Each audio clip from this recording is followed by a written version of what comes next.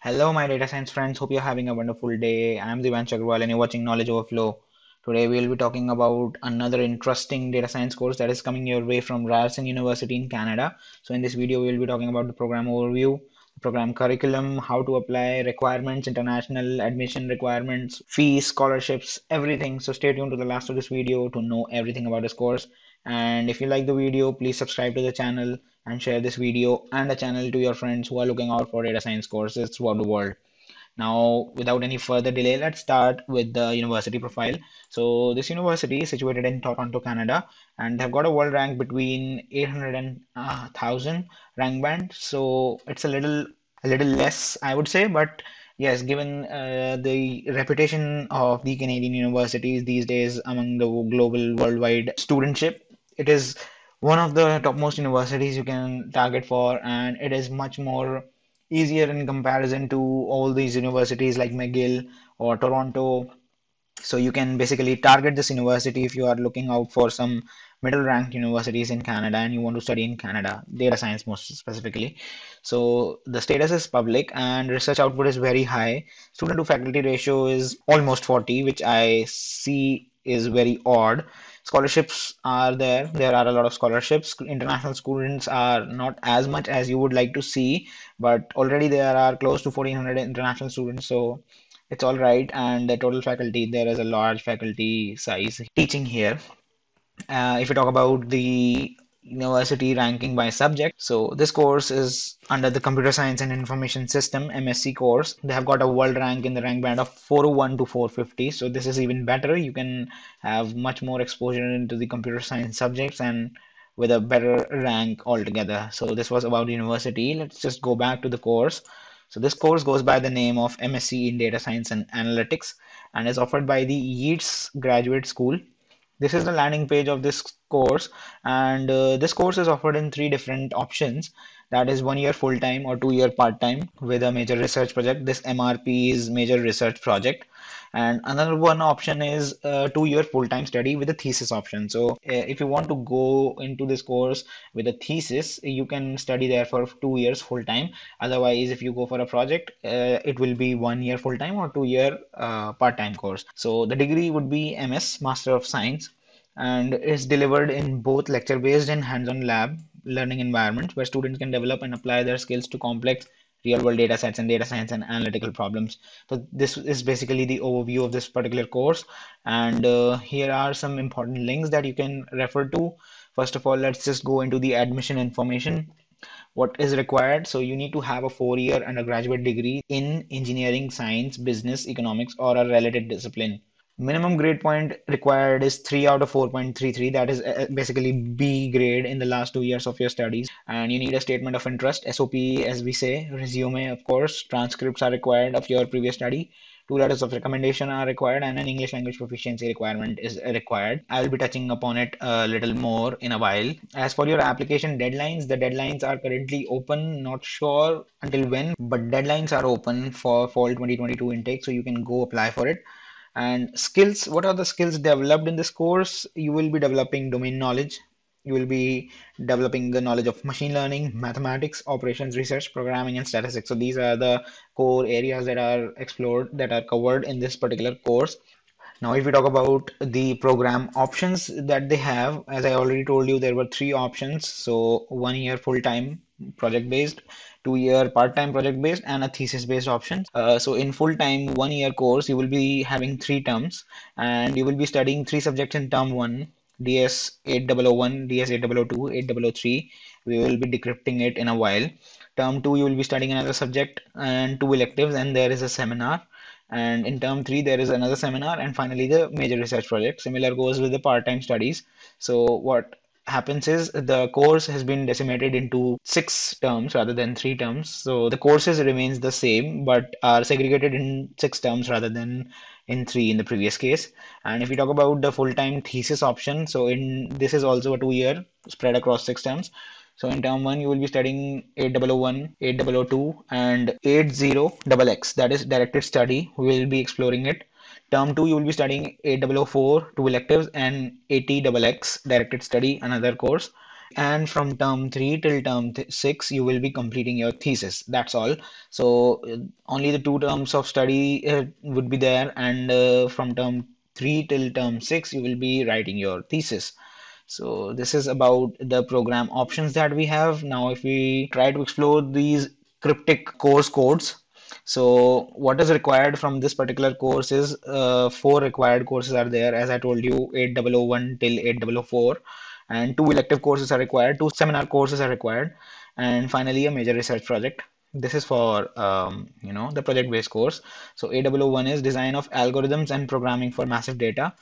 002 is machine learning, 003 is management of big data and big data tools, and 004 is data mining and prescriptive analysis. So these are the 4 compulsory subjects, and there are some electives that you can choose from these. This is the list.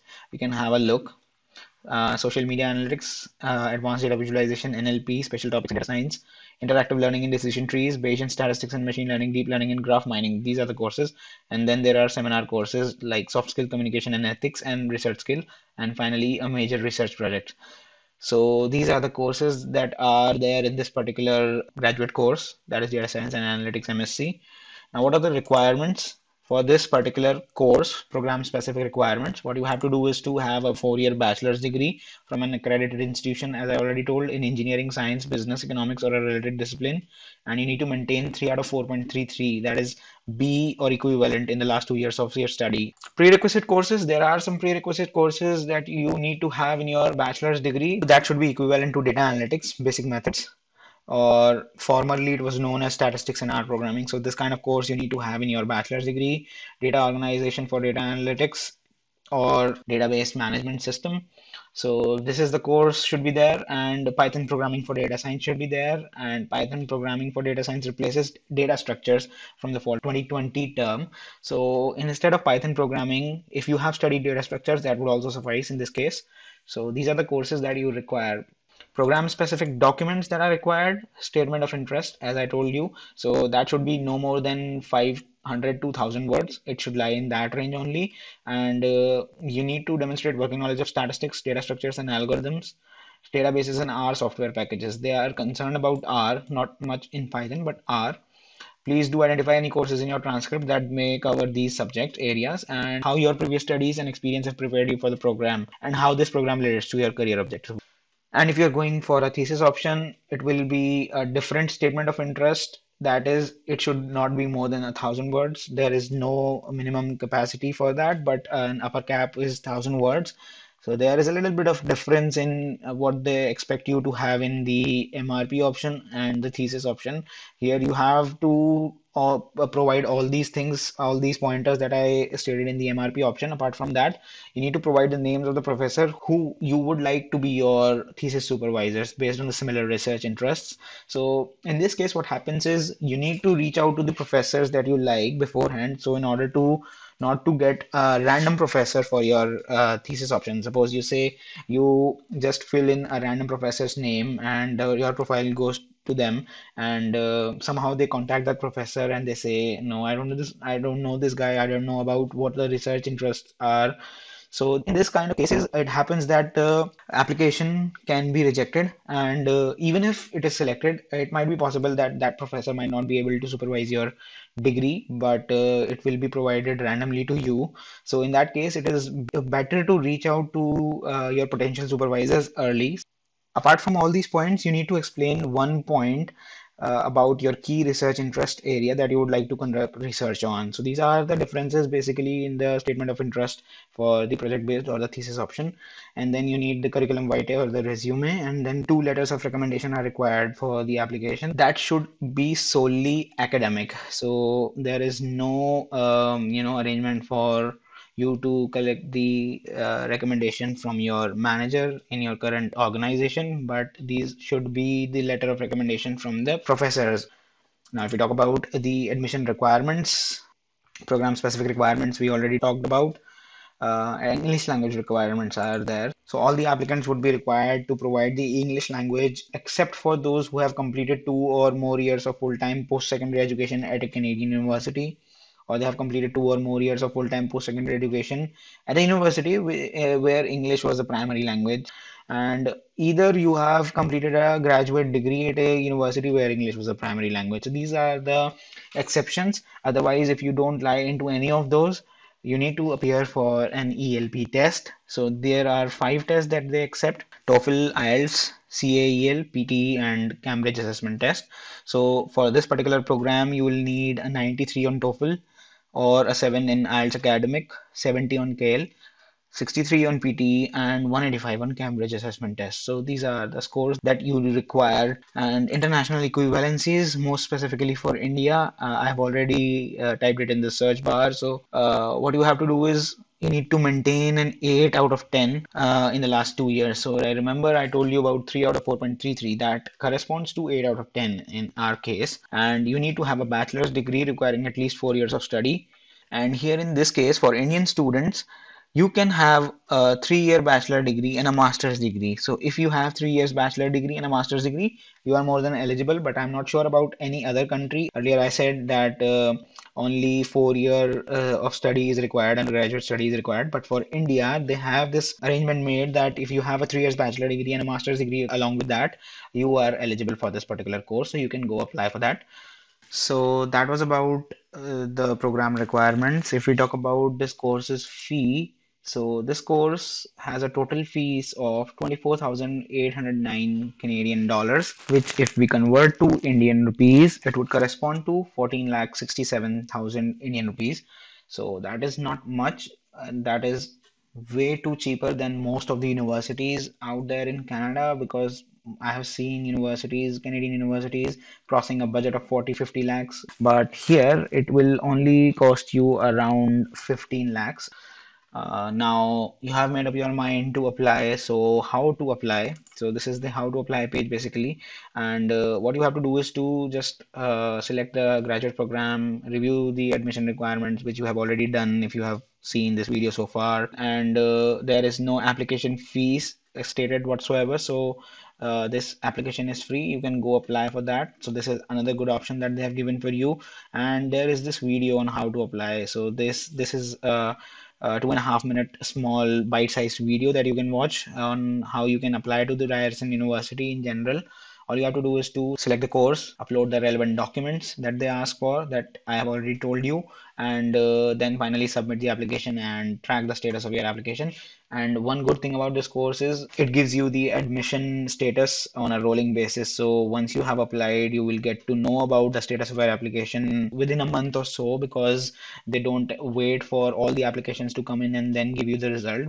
But if they find a very good application coming in, they straight away send the notification that you have been selected. So it happens on a rolling basis. What are the next steps? You have to check the admission requirement, application dates, applying, calculating your GPA, all you have done so far, how to make a deposit payment. That is something I will not cover in this video. International applicants, you have already seen what is the difference for the international applicants in terms of Indian equivalencies. And required documents you have already gone through. And finally, you have to upload the documents. That is basically what you have to do in the application form. And still you feel if there is a burden on you with such a fees, you can go and look out for the scholarships that they are offering. So there are a lot of scholarships, and this is the calendar that they have given. You can check it out as well, but rather I would suggest to go and check through these. So if we talk about the program specific scholarships and awards, so here you will find a scholarship named RISS, Ryerson International Student Scholarship, which is valued at 7,000. So there is no separate application for this. You are considered automatically as soon as your application drops in into the Ryerson office. And if they feel that you are deserving, you will be awarded a direct scholarship of 7,000 Canadian dollars. And there is no deadline, of course, because it goes with the application.